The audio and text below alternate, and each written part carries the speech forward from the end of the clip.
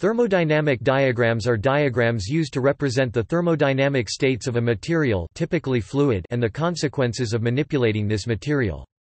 For instance, a temperature entropy diagram (TS diagram) may be used to demonstrate the behavior of a fluid as it is changed by a compressor.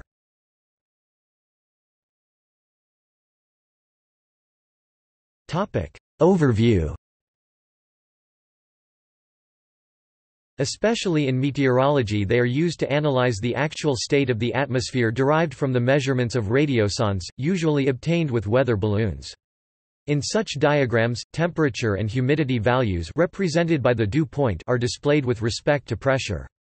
Thus the diagram gives at a first glance the actual atmospheric stratification and vertical water vapor distribution. Further analysis gives the actual base and top height of convective clouds or possible instabilities in the stratification. By assuming the energy amount due to solar radiation, it is possible to predict the 2 meters (6.6 feet) temperature, humidity, and wind during the day, the development of the boundary layer of the atmosphere, the occurrence and development of clouds, and the conditions for soaring flight during the day. The main feature of thermodynamic diagrams is the equivalence between the area in the diagram and energy. When air changes pressure and temperature during a process and prescribes a closed curve within the diagram, the area enclosed by this curve is proportional to the energy which has been gained or released by the air.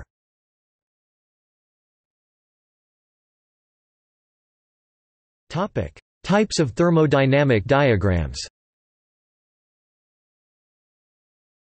General-purpose diagrams include PV diagram, TS diagram, HS diagram, psychometric chart, cooling curve, indicator diagram, saturation vapor curve.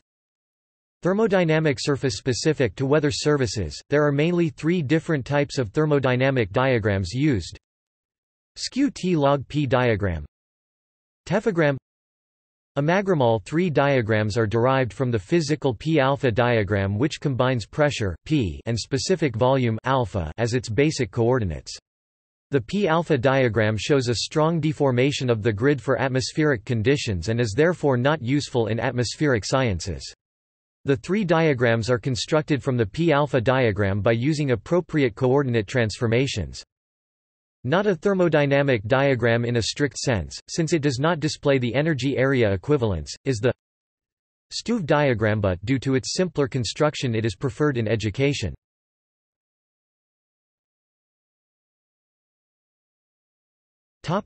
Characteristics. Thermodynamic diagrams usually show a net of 5 different lines.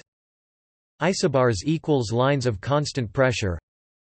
Isotherms equals lines of constant temperature.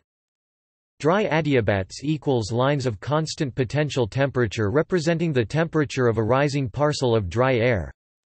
Saturated adiabats or pseudoadiabats equals lines representing the temperature of a rising parcel saturated with water vapor. Mixing ratio equals lines representing the dew point of a rising parcel. Lapse rate, dry adiabatic lapse rate (DALR) and moist adiabatic lapse rate (MALR) are obtained.